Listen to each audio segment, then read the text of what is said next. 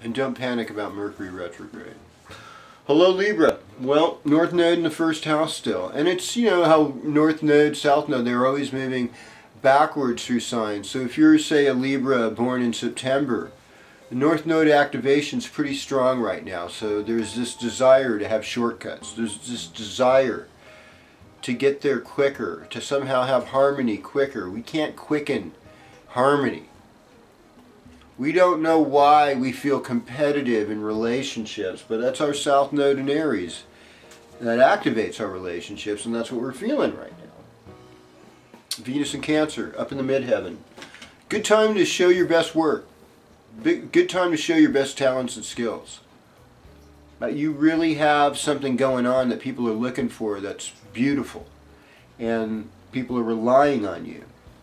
Now Mars and Mercury in the 9th house, I mean, you want to wander. There's this wanderlust. I want to take a vacation.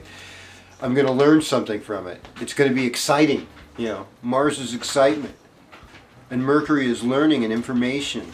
And higher knowledge is in the 9th house. You put all these things together, something good could happen. But I want to caution you, a lot of times there's danger in travel when you're in the 9th house. So if it means like you're climbing Mount Shasta, I mean, that's a good Mars-like activity that's exotic as far as an experience go. I mean, that's good, but just use caution. Jupiter in Leo, you have a good social life, good network of friends, people around you. I think you're going to do good this week.